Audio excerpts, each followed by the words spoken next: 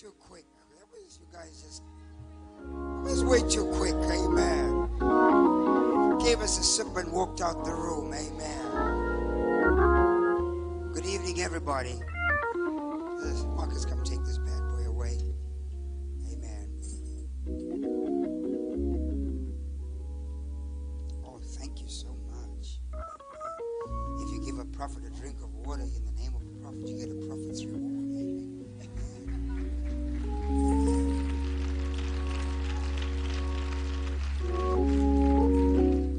Don't you want to know what a prophet's reward is? A prophet's reward is fulfilled prophecy. Because I can prophesy that next year, this year time, you'll be married and you'll have twin sons. Are you married? Oh, all right. I want to hook something up right here. So if I'm a true prophet and I prophesy that, my reward is the prophecy comes to pass. That's a prophet's reward. So when you give a prophet a drink of water in the name of a prophet, the reward you get is all the prophecies in your life come into alignment and start being fulfilled.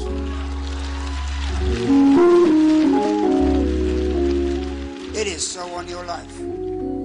If you give a righteous man a gift, you get what?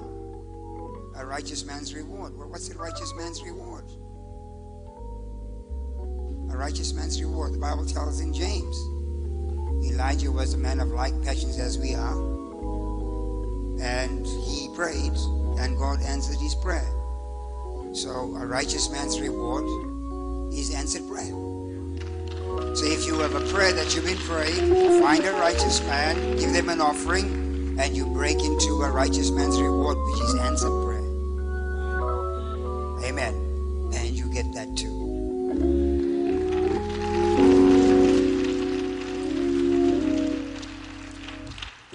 Good evening, everybody. God bless you. To Bishop Gates. He's lovely. I met Sister Gates earlier. Teenage wife. Amen.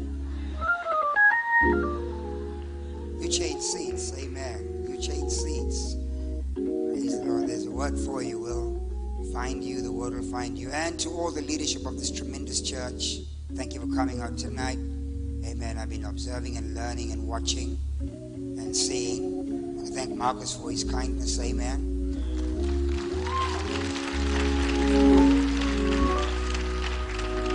Traveling with, I was looking for them, for Pastor Holy Mike from Polokwane in South Africa. He has a tremendous church in the Limpopo province. Speaks 7 languages or something crazy. Zeph Shum is a son of ours. He's the minister of prayer in our church and raises thousands of people in prayer all the time. And they push very hard. Some of them are praying for us right now, not for my protection, that too, but a group, their assignment is just to pray for the gift of utterance. That's all they're praying, for the gift of utterance, and praying for the ministries. Once they have a picture of an individual, as the case is with Bishop Gates, those intercessors will be praying for him for the rest of his life, because his picture will be on the wall.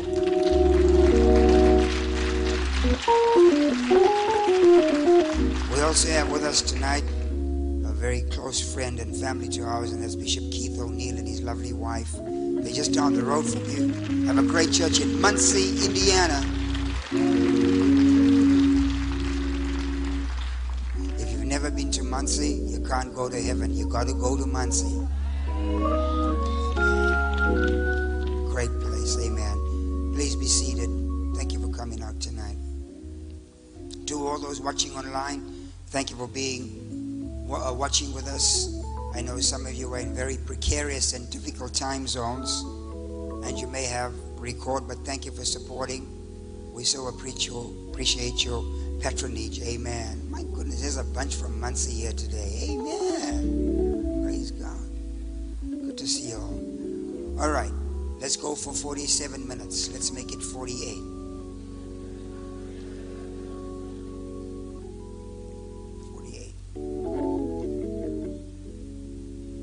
Deuteronomy 15 verse 1 to 4.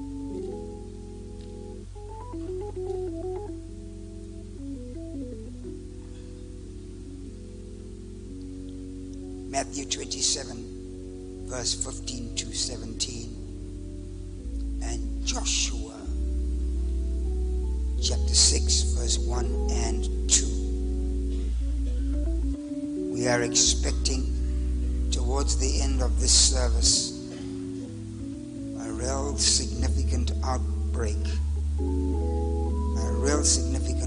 of power and authority. That's my expectation. It's going to happen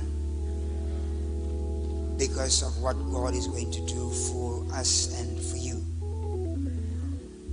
At the end of every 7 years, you shall make a release. This is the manner of the release. Every creditor that lends aught to his neighbor shall release it. He shall not add interest to his neighbor nor his brother, because it is called the Lord's release. For a foreigner you may exact it again, but that which is yours and of your brothers, your hand shall release it. This is the Lord's release. Save when there shall be no poor among you, for the Lord shall greatly bless you. In other words, there comes a time when God's going to bless in such a way that there will be no poor among you. I said there will be no poor among you.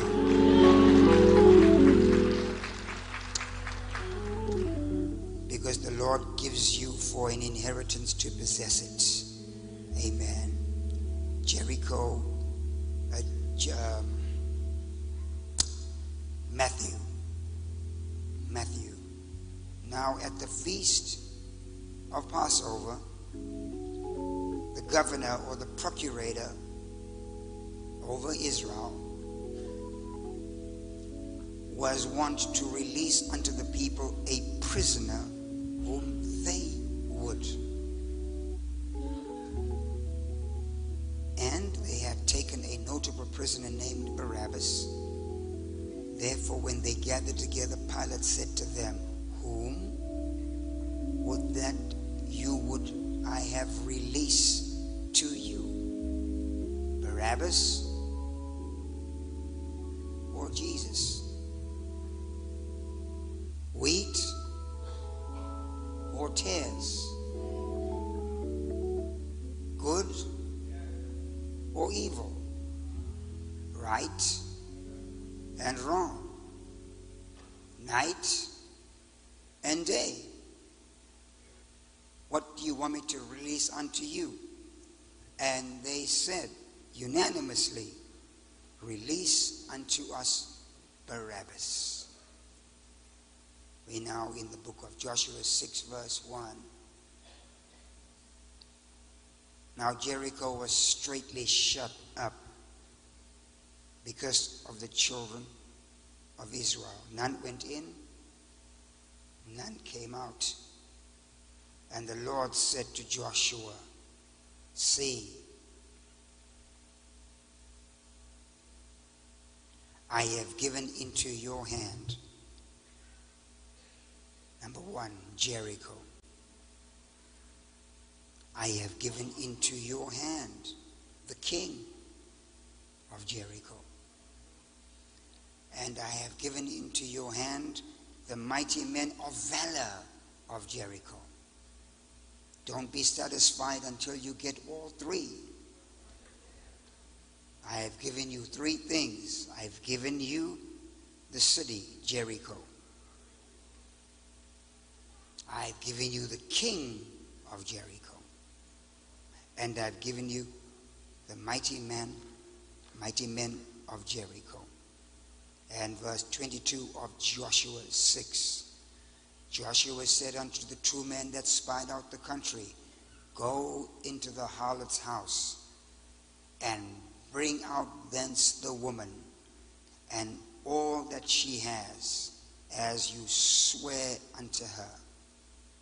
And the men that were spies went in and brought out Rahab and her father and her mother and her brothers and all that she had. They brought out all her kindreds and brought them into the camp of Israel. Everyone say, release. Father, please help me in Jesus' name. Sisters and brothers, all actions have outcomes, both those deliberate and those that are not. Inaction is an action. Indecision is a decision. Non-movement is a movement. And most of the time, inaction or lack of action, decisions, a lot of the time are made, or decisions are not made, based on several things. And that these things sometimes are a direct result of a previous time's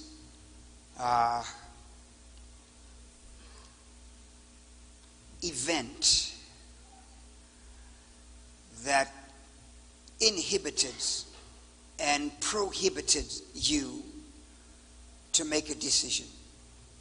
It has to do with sometimes a lack of self-confidence. Might be a low self-esteem. And all actions and outcomes, all actions and a lack of action produces outcomes that may not be desirable in your life. And so there are some things that you can change, those you change. Stay away from pizza after 10 o'clock at night. Amen. No matter how the dominoes are falling. Amen. Because you will enlarge your territory.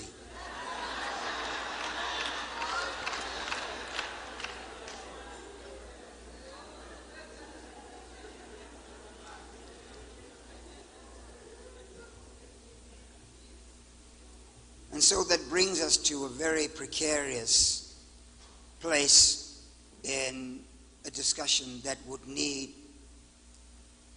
lengthy probing, and that is to do with choices and decisions. Because there are some decisions that are made for us that affect and impact our lives, and the decisions made on our behalf many times we have no control over. If you are a young, is this your son? Is that your son? He's somebody's son. Parents may make a decision to go and live in Los Angeles, and he doesn't want to go to Los Angeles. But somebody has made a decision and a choice that you can't have anything to say about, at least at this age. So pack your bags and go to LA. And that can impact your entire life and your future. A government can make a ruling, their decision, a handful of people, that can affect entire communities. Bishop can say, the Lord spoke to him to do one service a week on a Friday. Well, nobody's going to argue with Bishop, at least visibly. But most people know his track record and would trust and rely that that is a word from the Lord, because God might be visiting Fridays. Amen. And that will change the way you do weekends. But there are decisions that we have to make as individuals that sometimes the choices and decisions we make are outside of our power. Because a generation before us impacted the way we think. And so I'll use myself as an example. When I was about 9 years old, 10-ish, feels like an auction now, maybe 11 or 12, the way you're 13, 14, 15, 16, 17. About 12 years old, I had an aunt, my mom's sister. She's older than my mom. She just told me one day, we're just kids playing. We were poor people, really, and poor is relative. Because I said to a Nigerian brother, I saw my parents leave me in a certain place and drive away in their car. He said, you guys had a car? You were poor? You had a car? And so in that world, we were poor, but we had a car. But there were people that were poorer that had no car. And so in our relative area where we were poor, there was no deodorant. And so my mom's sister told me one day, she said, oh, Tudor, you stink. You smell so bad. I'm so ashamed of you. You stink. And that hurt me so deeply. It cut me so deeply. So much so now, my behavior from when I started working, that statement has affected and developed a behavior. So I overspray. I overspray. I have a certain spray, a cologne. I spray all my shoes, my running shoes, my socks, all my undies. Everything is sprayed. My suitcase, I spray everything. I go through a bottle of cologne in 2 or 3 weeks. Because one statement that hurt me deeply produced a behavior. That behavior now has been passed on because my sons see me doing that. They don't know why I overspray, but they overspray too.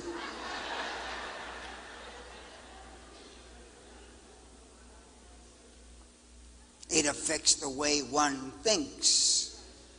And sometimes that's not always a good thing, especially when we're dealing with church and theology. Stay with me a little. There is a group that prays in West Africa. Their leader started praying in a wetland swamp area by himself because he prayed loud and very aggressive.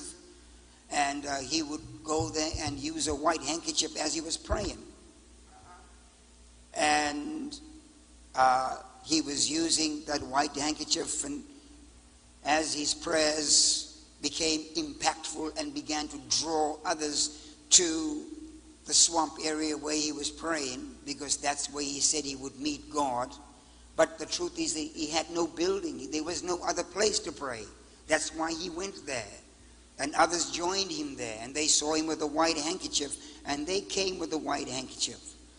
But he used a white handkerchief to keep mosquitoes out his face. But they didn't know that he was keeping mosquitoes out his face. They thought that was part of where the power comes from. And so when they came with white handkerchiefs to pray, he thought they were using white handkerchiefs to keep mosquitoes out their face. And it was never corrected until years later, when people were being given white handkerchiefs coming into the prayer meetings in their beautiful church that they'd built for prayer. And they were told, you cannot be in the prayer meeting without a white handkerchief, because that's where the power is. And so sometimes an informal decision can create a permanent culture that can be destructive or even helpful. Amen. And so this leads me now to segue into prayer. God does not answer all prayer.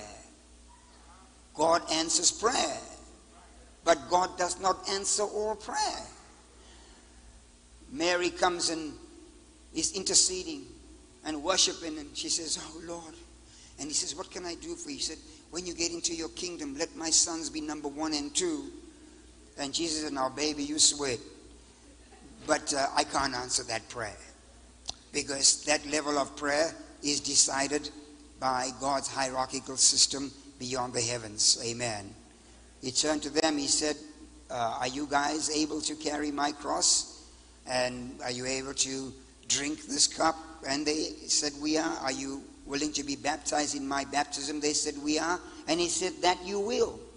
But to answer that prayer, I can't answer that prayer. Amen. I asked the Lord 3 times to take this thorn in my flesh away from me. And God said, Paul, I'm not answering your prayer. Just learn to live with it. I'll give you grace to compensate for that thorn in the flesh because of the abundance of revelation in your life, lest you be exalted. And so then I've learned the greatest deliverance is being delivered from the fact that I know I may never be delivered. That's the greatest deliverance. When you know that this prayer is not going to be answered. Everyone say, so help me God. And so it is at this level where it is essential, sisters and brothers, that the believer is grown up and mature. Where we don't sulk and pout and throw our toys out the cot. Rolex, watch, Mercedes, Benz, Bentley, because we're mad because God didn't answer our prayer. Or God didn't do something for us that we thought we should have. I mean, he was the only man in church, and now he's gone off somewhere on the midnight train to Georgia with a girl named Georgia on a stormy night in Georgia. And now you mad at God because he took your MAN.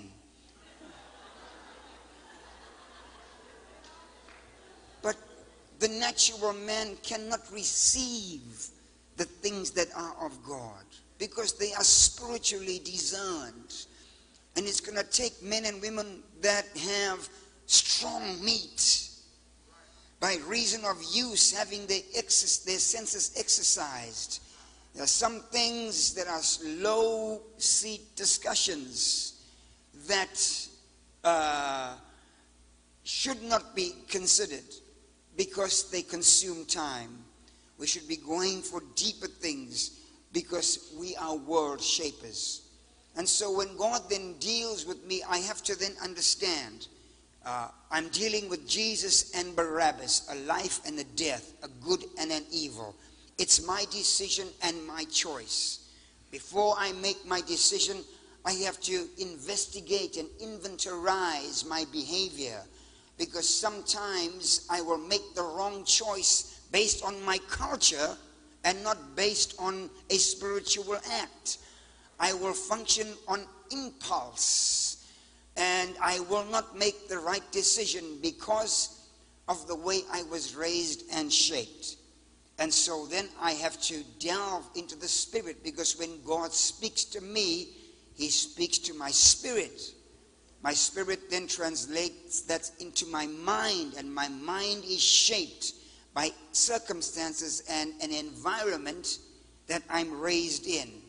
And so you can say something to a Zimbabwean and something to somebody that lives and comes out of Harvard.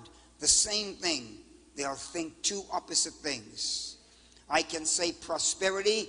Somebody gets mad because all we talk about is money. Somebody will say it's about time we dealt with this. What's the difference? The same word. The same sun has melted the wax, and the same sun has hardened clay.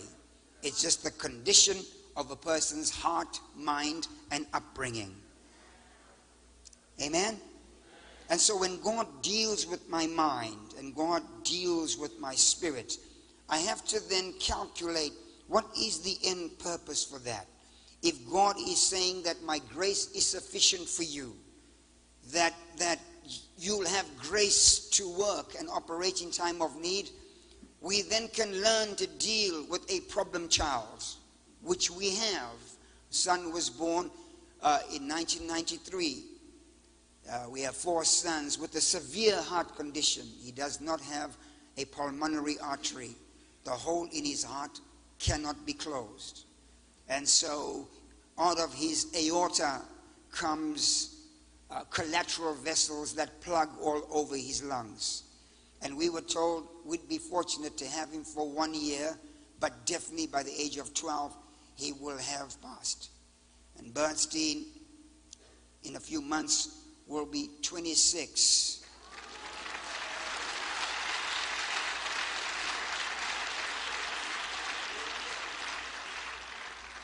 But last year and the year before, in the course of the year, he almost passed away 5 times. And we're that close to our hearts being torn. And if that's not bad, he had a total mental breakdown when he was 18. And it was so bad, he lost all of his dream waves. Couldn't remember anybody. Didn't recognize anyone. I was the first one. After 3 months, he recognized and he said, Dada. Because he was reduced to that of a 3-year-old and had to be reconstructed and built. Has 24-hour nursing, can't even remember to go to the bathroom. And we have miracles in that church. I'm going to places where God is going crazy healing people. And we have a son at home who is in deep need. Does Jehovah Rafika exist? Oh, absolutely. Amen. Absolutely. Will Bernie be healed? Oh, absolutely. If not here, there. But we are believing for a total compact miracle for his life. But until then, we want the devil and his mother-in-law to know that God is great all the time.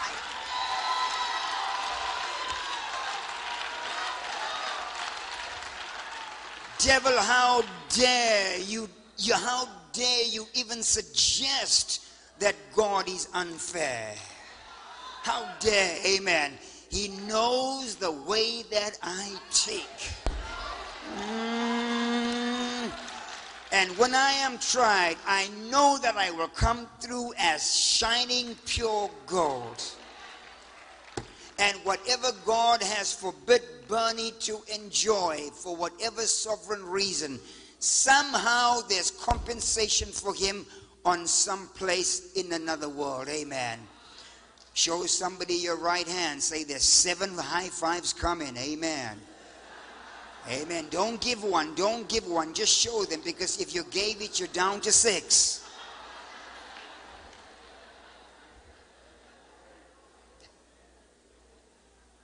Amen. Amen and amen. And so then, dealing with issues of persecution or austerity or demonic attacks or trouble or sickness or untimely death sometimes can throw a person off balance because you didn't expect it. Isn't it amazing that after you get a prophetic word directed to your life, that all of hell and its regurgitated stuff comes to hit you? Well, that's a good sign, because it means that the word is true. Anytime evil shows up in your life, ignore it completely and say, the good door has to be here somewhere. It's got to be here somewhere. Amen. Anytime a Barabbas is in your world, there is a resurrected Jesus ready to lift you out. Oh yes, amen. The fact that tares are sown next to the wheat doesn't mean that you won't have a harvest. Amen. When the wheat is planted and tares grow up because of envy and hate, amen, what you can celebrate is the harvest is coming. Your job is to stay sane and stay alive and enjoy your harvest when it comes. Everyone say release. Release. The book of Acts is a fascinating book, because in that it encapsulates God's intention for the way the church ought to be. When Jesus comes and leaves, he doesn't leave us with too much. Didn't leave us with a book, didn't leave us with any kinds of instructions. You know, it took years and years to determine who's a deacon, what's a deacon, who's an elder, what's an elder, how do you function, communion, all of that. And so the Apostle Paul then is going to come and help define some of those things in his books. And so when the church begins the day of Pentecost, there's 3,000 people added. And they assembled using the temple, what was old, and bringing a new wine into an old wineskin, and worshiping, because there was no place to go. And at the gates of the temple, they worked a miracle that was very notable. A man that was paralyzed all his life. He was born with his ankle bones were weak and couldn't walk. And Peter said, silver and gold have I none, but such as I give I thee, and raised the man. And a miraculous broke out because of this notable miracle. And Peter said, it is his name, through power and faith in his name, that has made this man whole in the presence of you all. And so Peter and John and the apostles were arrested and threatened and said, how dare you come and perform miracles outside our temple, preaching this new way? And they were threatened. And Peter said, we ought to obey God rather than man. For neither is there salvation in any other, for there's no name under heaven given by which we must be saved. 4:12 of Acts. And then they picked them up again because they began to spread that gospel even more, and threatened them again and beat them this time. Wrote them a strong letter. And so they took that letter and put it before the Lord. 4:29 of Acts. Lord, behold their threatenings, and grant unto thy servants with all boldness they might speak thy word, and that signs and wonders may be done by the name of thy holy child Jesus. And after they had prayed, the Bible says the place was shaken, and the word of the Lord increased. Acts 5, Ananias and Sapphira tampered with the offering, and God killed them. Not because they tampered with the offering, but because they brought an impurity into the move of the Holy Spirit. And God took them out, and fear came amongst the church, a reverence and a respect. And thousands of people were added to the church, including priests. Amen. And outstanding miracles that even the shadow of Peter began to heal people as he walked by. They emptied out the streets and brought them there. Peter didn't pray for his shadow to heal people. Acts 7, Acts 6, they began to raise up deacons because the Grecian widows were complaining, we need attention, we're not being fed. And so they appointed 7 deacons, powerful men, intellectuals, powerful in faith and the word, and they began to serve. In Acts 7, Stephen, the most notable of the 7, alongside with Philip, who went to Samaria. In Acts 8, Stephen began to preach the word, and he began to contest a position against the Sanhedrin. And Stephen's error was, after he had won the discussion, he called them stiff-necked and murderers and killers. And so they took him out of the city and killed him with stones. And they laid their garments at the feet of one called Saul. And Saul, who had an ambitious political agenda to rise within the Sanhedrin political system, took that opportunity to obtain letters to arrest Christians. And when they heard that there was a warrant for the arrest for the 6 remaining deacons, Philip raced over to Samaria with his 4 daughters. And when he got to Samaria, the Bible says he preached Christ unto them. And signs and wonders and miracles taking place all over that city.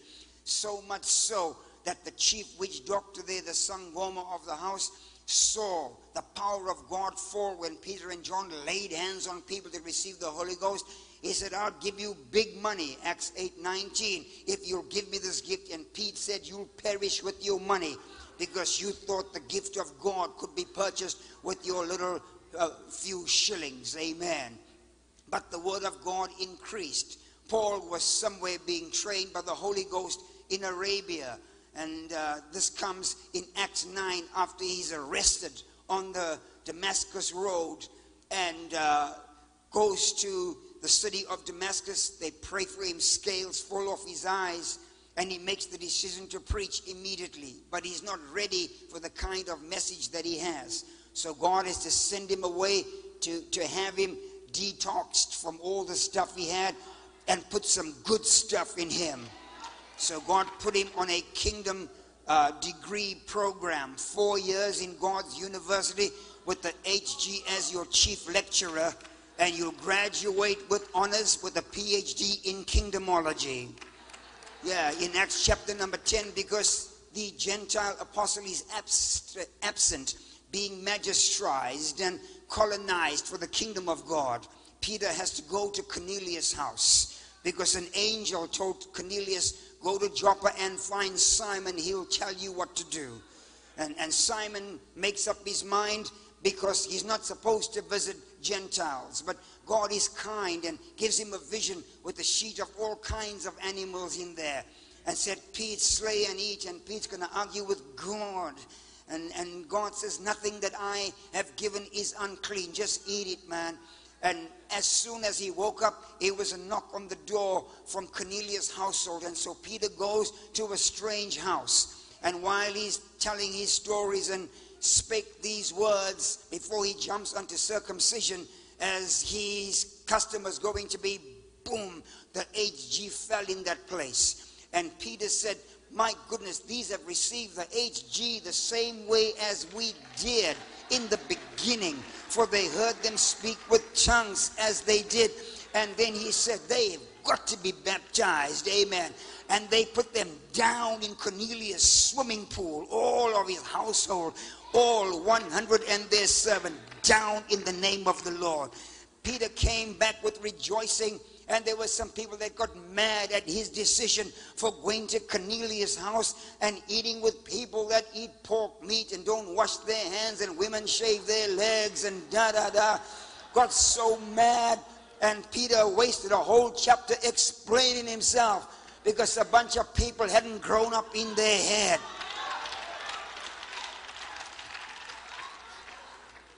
Acts chapter number 12, an enemy, an adversarial force is raised up. His name is Herod, and he is the 9th of a lineage of Herods. And he's the Herod the Terrible.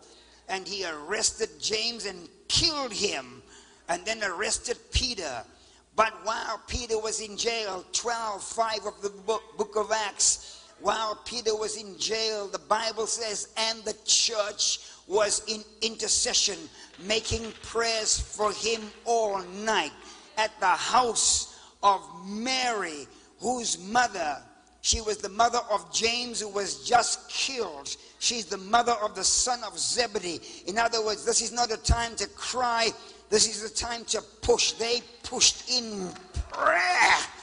And while they were praying, an angel came out of nowhere, kicked Peter on the shoulder and said, wake up, Peter, put on your shoes and walk, baby. In the Old Testament, you take off your shoes. In the new one, you put them on. Have your feet shod with the preparation of the gospel of peace, because you've got places to go, people to see, money to spend, cars to drive, wives to marry, children to have. Put your hands together for what's coming. And Peter, when he comes out of jail, the Bible says the door opened. And then the scripture says, and finally the iron gate into the city opened. In other words, the last barrier is opening now. Peter, what was holding you back? I'm opening this barrier. And Peter went to the prayer meeting. The only problem was they had somebody manning the door that hadn't given birth to anything. Rhoda. Amen. Don't have someone who hasn't birthed anything man your door. Amen. Let them have an experience of pushing something out before they are in charge of your door. And Peter had to go into hiding for a while because of that devil Herod. And Herod then goes to Caesarea Philippi and begins to address a congregation there. And the Bible says he spoke so well. His oratory presentation was second to none. And he didn't give God the glory. And so the same angel that got Peter out of jail put Herod in hell by giving him one slap at the back of his head. Slapped him so hard it was like grandmama hitting you with a skillet pan for being so stupid. Smashed him and the worms ate him right there. But the word of God, Acts chapter 12:24, the word of God increased and increased and increased and increased. Yes. In Acts 13, Paul and Barnabas are joined together and they go into ministry, separated into ministry by the Holy Ghost. They go to Cilicia and they travel to the known parts of the world and get to Lystra and so on, get to Galatia, And when they get to Galatia, they singing Kumbaya, and Paul finds Titus there, and they celebrating. They bring that whole bunch to a council meeting because a group of religious people, again, based on their upbringing and decisions that are being made, maybe well-meaning, insisted that all Gentile males be circumcised as a sign that they really are saved. And Paul was in upheaval, and he says even Peter was carried away with their dissimulation and tried to even persuade Barnabas. And I confronted them in front of all the Galatians and said, you don't do wrong, because this is a work of flesh. You're moving towards legalism. And he says, we have been set free. We are. He says in Galatians that we are the children of Abraham. Christ has redeemed us from the curse of the law, being made a curse for us, because cursed is everyone that hangs on a tree. Sisters and brothers, when kings were killed in the Old Testament, when Israel would take over, they would never cut off their head.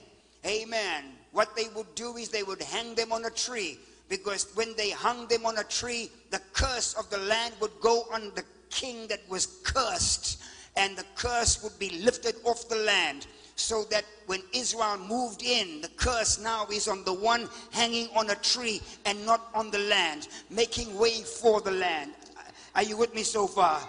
And so in this particular case here, Paul is teaching the Galatians that our curse hung on a tree.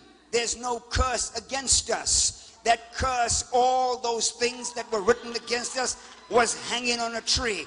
The king was hung on a tree, and every curse has been removed from Adam. The land is cleansed now. The pathway is opened. Blessing is free, because Christ has redeemed us from the curse of the law, being made a curse for us. For it is written, cursed is everyone that hangeth on the tree, that the blessing of Abraham might come upon the Gentiles.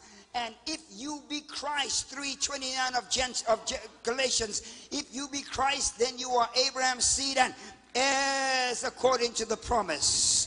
And then he says, stand fast therefore in the liberty, 5:1 of Galatians, wherewith Christ has set you free, and be not entangled again with the yoke of bondage. 5:11 of Galatians, for brethren, we have been called unto liberty, only use not liberty for an occasion of the flesh, but by love serve ye one another. Amen, amen, amen. So when Paul comes from the Galatian journey, they are disputing in Jerusalem over circumcision. And after they disputed on all points over circumcision, James, the brother of Jesus, who was the leader of the church, not Peter, it was James, was not Peter. The reason it's James, the law said, if a man marries a woman and doesn't raise up a child with that woman and dies before he raises up seed, his brother has to raise up seed for him. So James, the brother of Jesus, had to marry the bride of Christ and raise up seed for Jesus. Amen.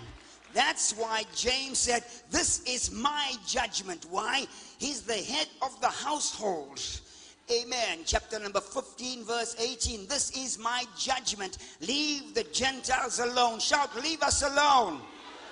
Oh, yeah. Shout, leave us alone. So leave them alone. They mustn't offer meat to idols. They mustn't eat blood, and so on and so forth. And they were so excited. Peter and Barnabas write letters, and they send those letters to all the churches. And they're so excited, they made up their minds they're going to go on another missionary journey. But this time, Paul and Barnabas have a scrap over taking John Mark, because he said, Mark is still on milk. We need meaty things. And so Barnabas chose John Mark, and you don't hear of him again. And Paul chose Silas. Amen. And Paul and Silas went, the Bible says they came to Philippi. Stay with me. Amen. They came to Philippi. And while they were in Philippi, going towards Philippi, they saw in a certain town a young boy that was glowing in the service. And Paul said, who is that kid? They said, oh, that's Timotheus. His mother is a Jewess. His father's a Greek. He said, I want that boy. There's something on his life. I have something that I'll have to pass on in the future. And I think I might have found my successor, my spiritual son. So he asked for permission and took Timothy And even though Paul fought against circumcision in 15, in 16, he has the boys circumcised. Timothy's circumcision was not a circumcision unto salvation. It was a mark for ministry. I'm going to cut you for ministry, that every time you see this mark, you won't forget who you is, and you won't forget who cut you and where you have to go. That mark makes you an heir of my gift. Amen. And so Paul and Silas get towards with Timothy to the city of Philippi, and a witch shows up there and starts cussing them out. These are the servants of the Most High God. And Paul, after a while, got so ticked off, he cast out that devil. After he cast out that devil, sisters and brothers, and removed that devil, it made a number of people mad. Because as a spirit medium, she was making money for certain business people. And so the business people got mad that the devil was cast out. And so they took Paul to the police. And the police arrested Paul, and they took him to the magistrate. And the magistrate heard the case and the sensitivity of the case and put Paul in jail. But before he put them there, he had them whipped.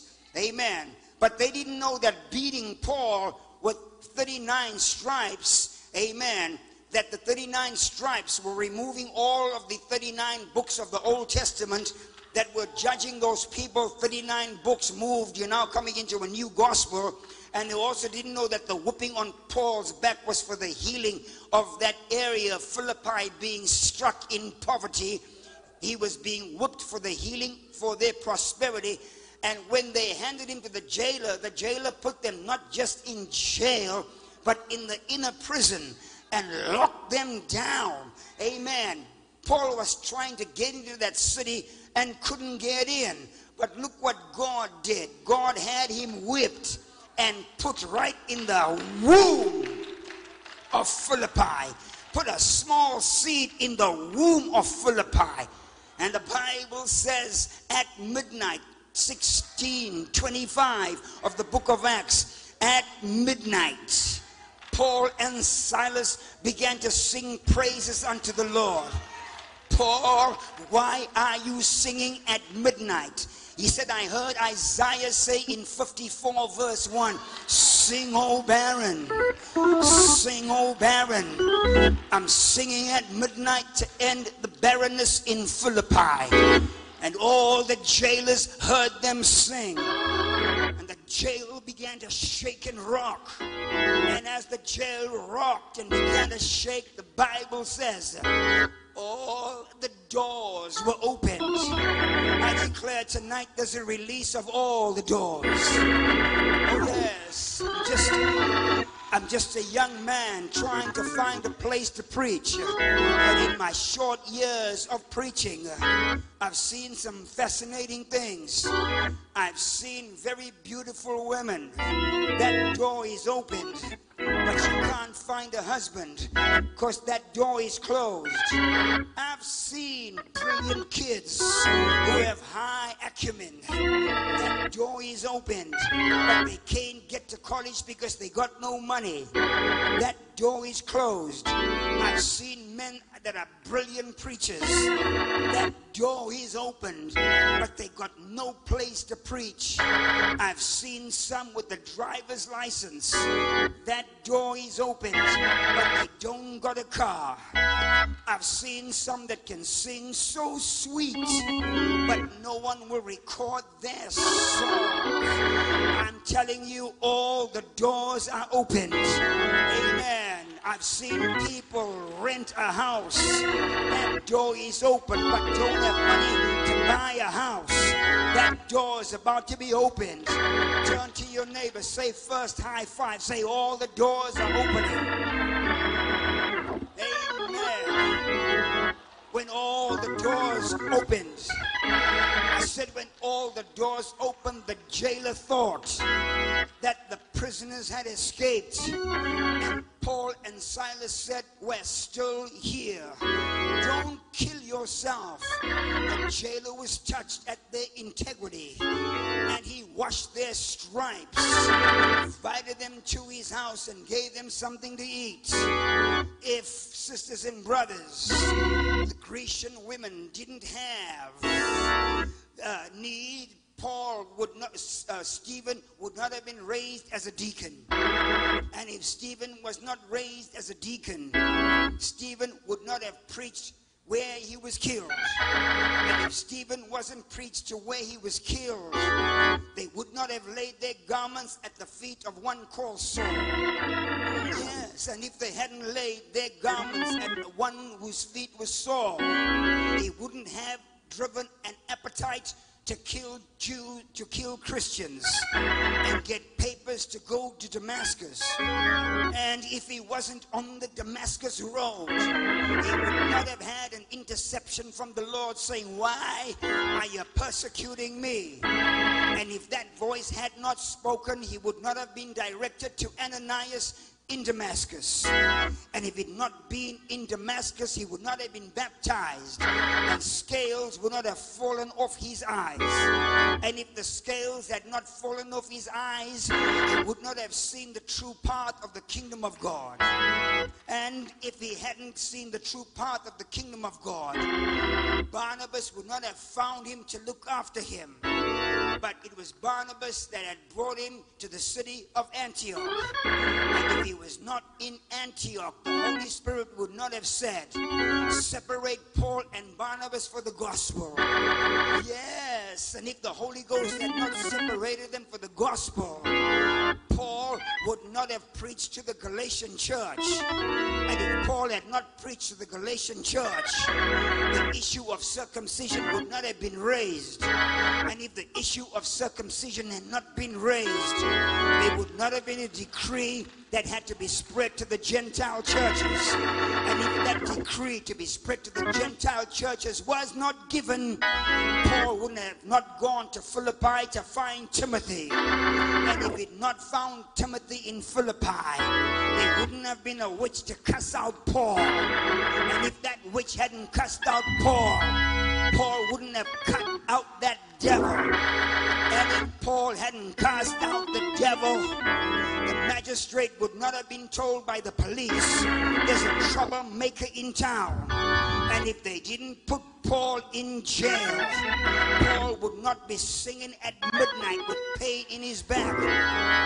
And if Paul hadn't sang at midnight with pain in his back, the jailer would not have said, "Don't kill yourself. I'm still here." And the Bible says the jailer washed his back. And if the jailer hadn't washed his stripes, would not have invited him into his house. And if the jailer had not invited Paul into his house, Paul would not have preached to him when he said, "What shall I do?" And if he hadn't said, "What shall I do?" he would not have had the church of Philippi start. And if we didn't have the book of Philippians, we could not be able to say, "By grace are we saved." It is the grace of God that saves us. If we didn't have the church at Philippi, the book of Philippians would not have been written. And we couldn't say that at the name of Jesus every knee should bow and every tongue will confess that Jesus is God, to the glory of God. Somebody say amen. If we didn't have the book of Philippians, we couldn't say, "My God shall supply all of your need according to his riches in glory." If we didn't have the book of Philippians, I couldn't say, "I can do all things through Christ who strengthens me." So now I know that all things are working for my good. If I don't get my prayers answered now, there's a Philippian reason down the road. If I don't get a way now, I know there's a redemptive plan somewhere. I know that if something is not working now, God is working for my good. And the Bible says that Jericho was shut up tightly, closed down. Sisters and brothers, if Paul and Silas can be released at midnight, Jericho is nothing. Jericho, you're coming down. I know you're locked up, but God says release. It's the time of God's release. It's the 7th year. We're coming for you, Jericho. We're crossing over Jordan and we're coming to Mount Jericho. So fortify your walls. Put bulwarks on your walls. Strengthen your gates. God said Jericho is mine. So by faith in God, I'm coming for my Jericho. Ready or not, give someone a high five. Say get ready. It's time for Jericho. Jericho hour is on the way. Say yes, Lord. My God, I feel like pushing a little harder now. I got a feeling that this anointing service, this last day of the convocation, the angels about to stir the water. This last day of the convocation, a loud voice is about to cry, and rivers of living water are going to flow out of your belly. This last night of the convocation, the miracle you've been dreaming about, the breakthrough you've been waiting for, is about to be released. I want release tonight. Shout with me, say Father. Shout Father. I make a demand on the heavens tonight. Release what belongs to me. Shout Father. Release what belongs to me. I believe that tonight you answering my prayer. Look straight at your neighbor. Say release. That land is released. Release. That power is coming. Shout release. That miracle is coming. Shout release. That teenagers coming to their senses. Shout release. Scholarship is on the way. So Jericho, Jericho, I'm coming for you. When they crossed over, the strategy is go around Jericho one time on the first day. So they go around Jericho one time and go back to the camp. The enemy says, what are these guys doing? The next morning they get up again. The HG said, go around Jericho one time. And so they go around Jericho one time. I'm waiting for somebody to go around something, and they go back to the camp, have their dinner. Early the next morning, they wake up and organize. They go around Jericho the 3rd time. But the enemy doesn't know that this is going to be 7 days. The enemy is getting nervous now because the enemy knows God is up to something. On the 4th day, they go around Jericho one time. On the 4th day, we know there's 3 more days to go, but the enemy is getting nervous now. He's intensifying the trial. He's making your life hell. Your kids are getting more sick. Your car's breaking down. Hospital bills increasing. You think you're losing your mind, but drag your carcass out of bed. It's only the 5th day. Go around Jericho the 5th time. Devil, I'm walking by faith and not by sight. The things of God are spiritually discerned. It doesn't make sense that God can give a whole city by one man walking around the city. It's now the 5th day. You know the routine now. Here we come. Don't say a word. Keep your mouth closed. Keep the promise in your heart. Keep the blessing in your spirit. Stay fixed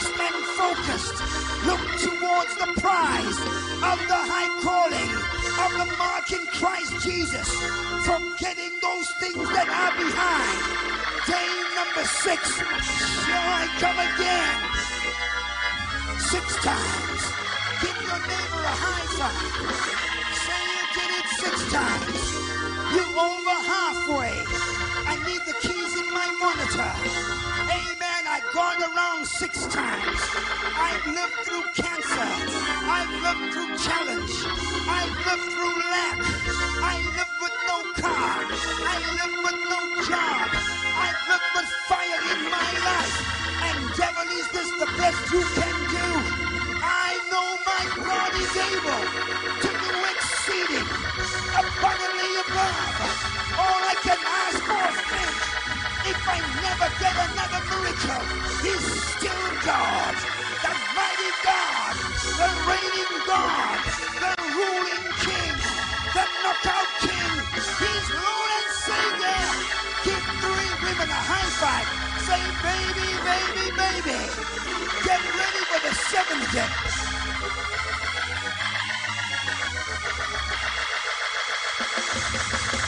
He said on the 7th year, there's going to be a release. He said in the 7th year, in other words, the 7th time, there's going to be a release. Shout 7 times, release, release, release. Shout another 7 times, release, release, release, release. Release my well. Release my trees. Release my vineyard. Release my shoes, baby. I want my milk and honey. I want my money. Release my destiny. Release my building. Release my soul.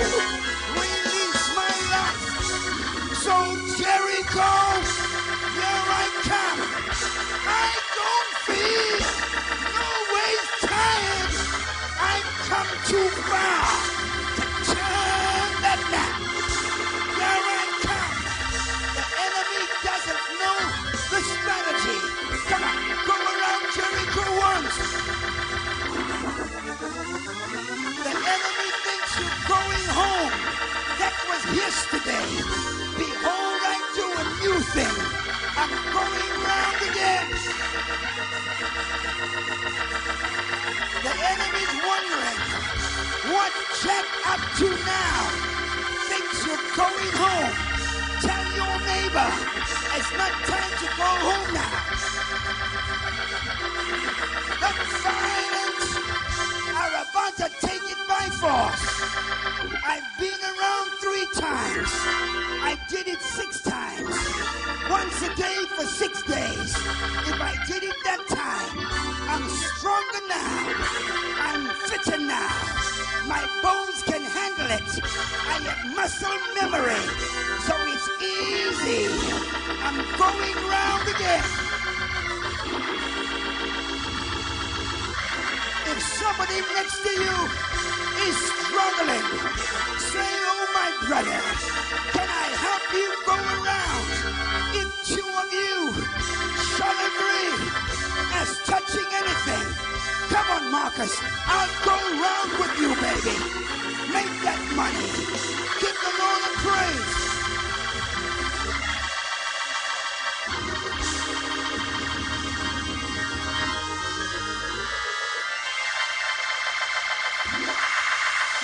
Give him a praise.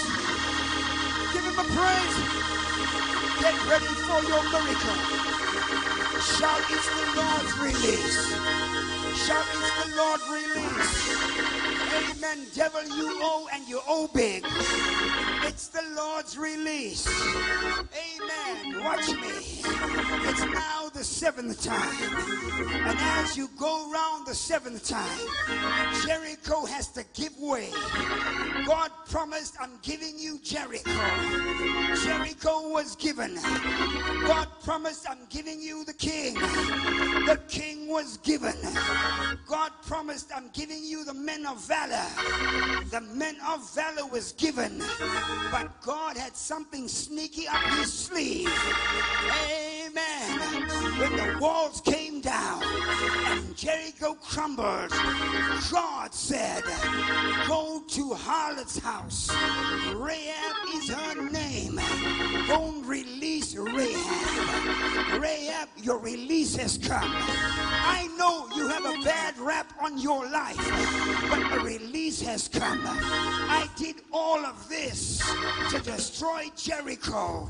We marched all this time to release Jericho, to get you out. Because Rahab, you don't even know who you are. Yes, we're releasing you from this mayhem. We're taking you out of this horrible practice. But you don't even know why we are releasing you. Because inside of you is a Messiah who is Christ the Lord. We have to release you. Because if we release you, at some point, you will release the Messiah, the Savior of the world. So thank God for your trouble. Thank Him for your trial. Praise Him for your test. Because when the day of release comes, I'm coming out. Pressed down, good measure, shaken together, running over. My fruit will be abundant and it will remain. The devil is a liar. It's the Lord's release. Release my blessing. Release my anointing. Release my destiny. Release my power. Release my miracle. Leave my marriage alone. Take your hands off my children. I make a demand that this week, in the next 10 days, a massive release is coming. Release. Release. Release. Release. Give 5 people a high five. Say release. Release. Release. Next week, this time, release. 4 lepers had nothing to eat. They said if we sit here, we're going to die. Let's go to the enemy's camp. Shout release. Naaman, release. Jump 7 times. Release. Shout release. Give your neighbor a high five. Say neighbor. Say neighbor. Release. 2020 is your release. God said. God said. Release. Celebrate the release in your life. The heathen have said the Lord has done great things for them. And we will say the Lord has done great things for us because He turned our captivity. Shout release. Give Him a praise.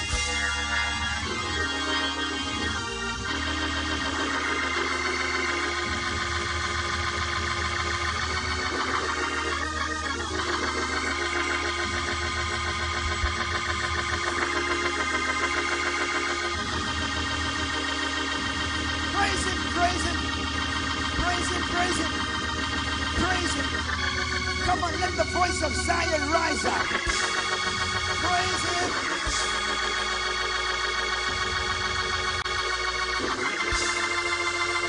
Praise Him a little harder. Praise Him with some strength. Praise Him until the jail opens. Praise Him until the doors open. Praise Him until Jericho falls. Praise Him until you find Rahab. Praise Him until He's released. Pray until Jesus is out. Don't choose Barabbas. Pray for your future. Pray for your tomorrow. Praise Him. Open your mouth. Put some tongues on what you're praying now. Put an Ali shuffle. Put an Ali shuffle. Devil, here I come. You haven't seen me this way. I'm going all the way. Release. Release.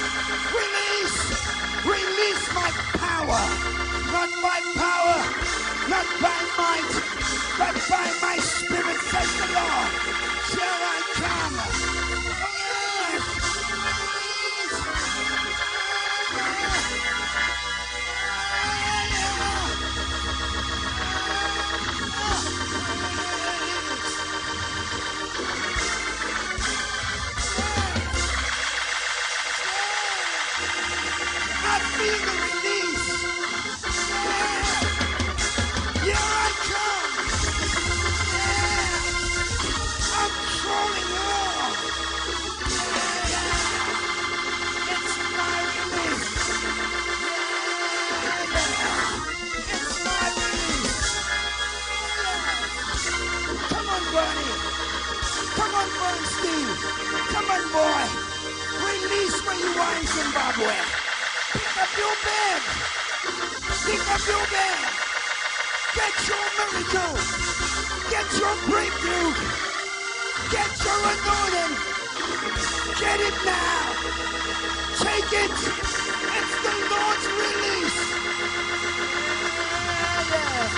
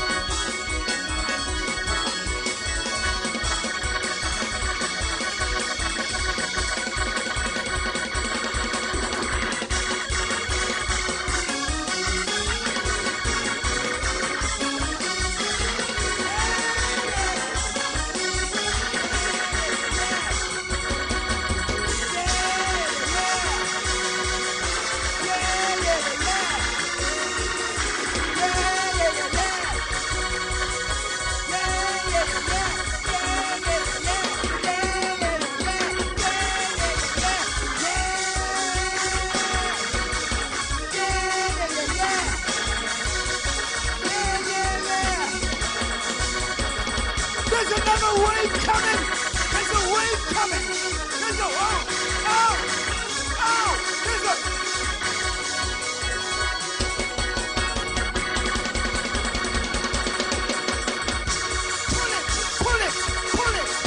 Another way. Hey, yeah. Hey, I'm a shamba. Get me chilling. Making shumba. Like that, can you feel that anointing?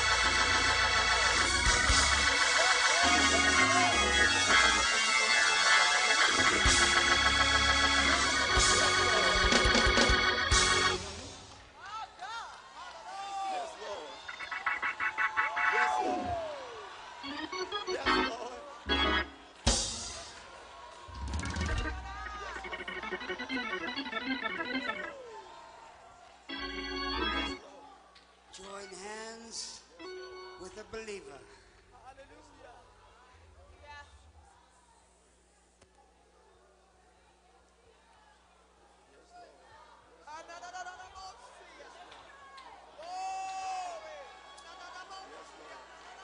We proclaim the release of the Lord on your life. Between now and Rosh Hashanah, when the trumpets are blown and the gates of judgment are open, rulings on your behalf are going to be granted.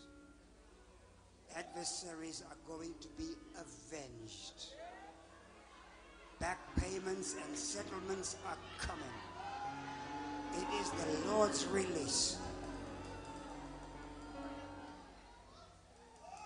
And if that enemy won't release it, a few days from Rosh Hashanah is Yom Kippur, the Feast of Atonement. They will pay a double price for not paying you. Amen. This is the Lord's release. Say yes. Say yes. Raise the hand you're holding. Oh, yes, Lord. Yes, Lord. Yes, Lord. Yes, Lord. Yes, Lord.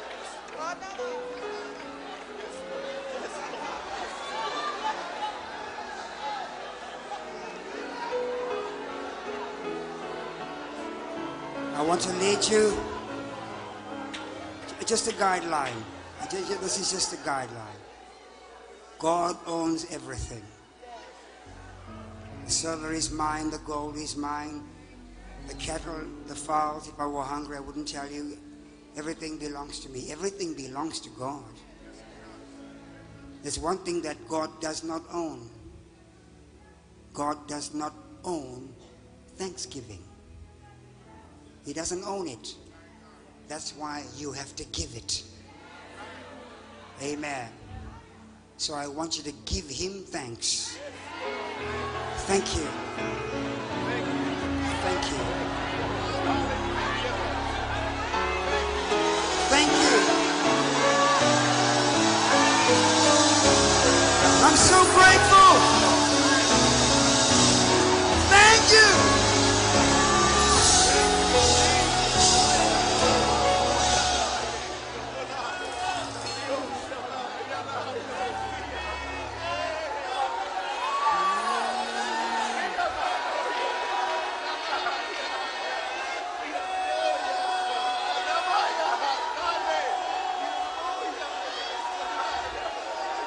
Sing with me. I'm not a great singer. I'm not a singer, but just bear with me. Thank you. Thank you. Yes. Yes.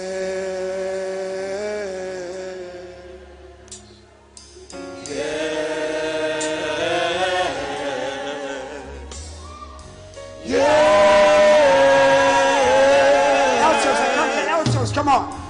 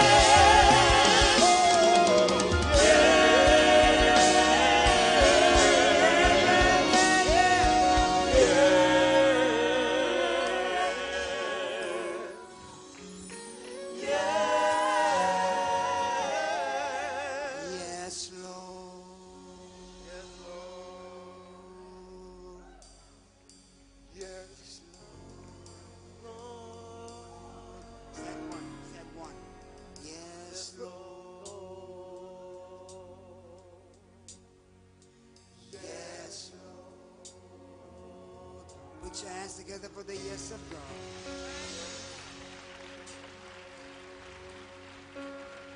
for coming out tonight. Thank you to Bishop Gates, his phenomenal wife, family, and leadership of this great church. Thank you for this church for being so faithful and showing up, showing out. May the Lord reward you with the Colts Super Bowl. Amen. Right? You don't want the Super Bowl? Okay, well, we'll send it back to Dallas then if you don't want it. Everybody with an offering, amen. Put an offering in your hand. An offering in your hand. Sow a seed. This is the release seed.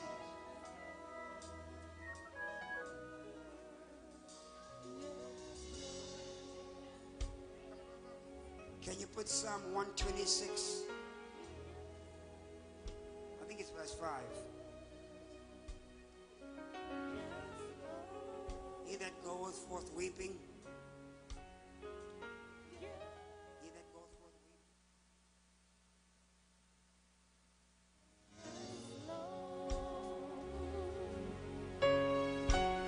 weeping. Psalm 126.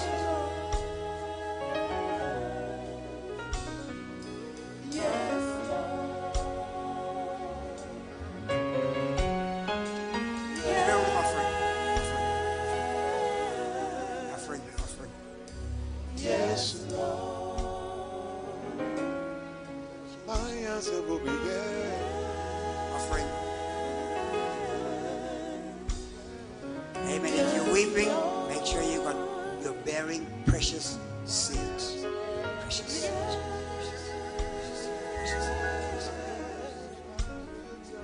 Yes,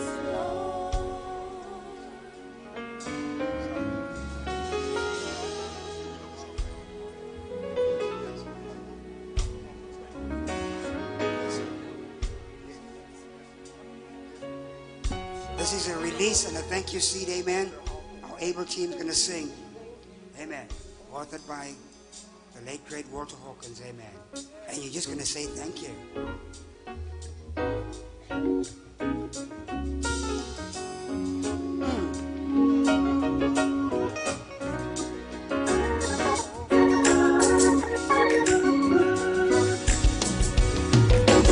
Tragedies are commonplace. All kind of diseases, people are slipping away. Economy's down, can't get enough pay. But as for me, all I can say is thank you, Lord, for all you've done for me. Yeah, yeah, yeah, yeah. Whoa.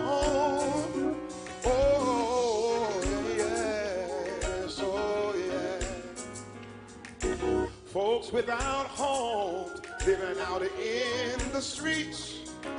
With drug habits, some say they just can't be. Muggers and robbers, no place seems to lay your offering on the altar. You've been my protection every step of the way. Thank you, Lord, for all you've done for me. It could have been me. Thank you. Thank you. With no food. Thank you. And no clothes. Thank you. Or just alone. Thank you. Without a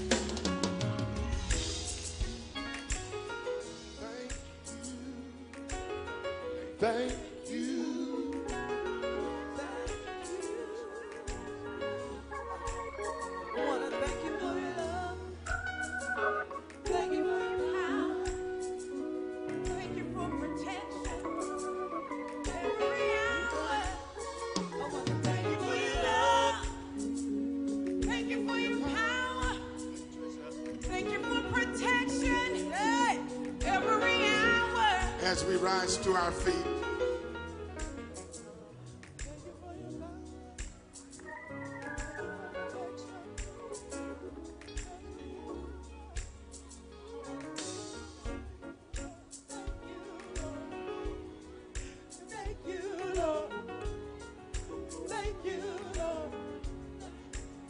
The word of the Lord has been spoken.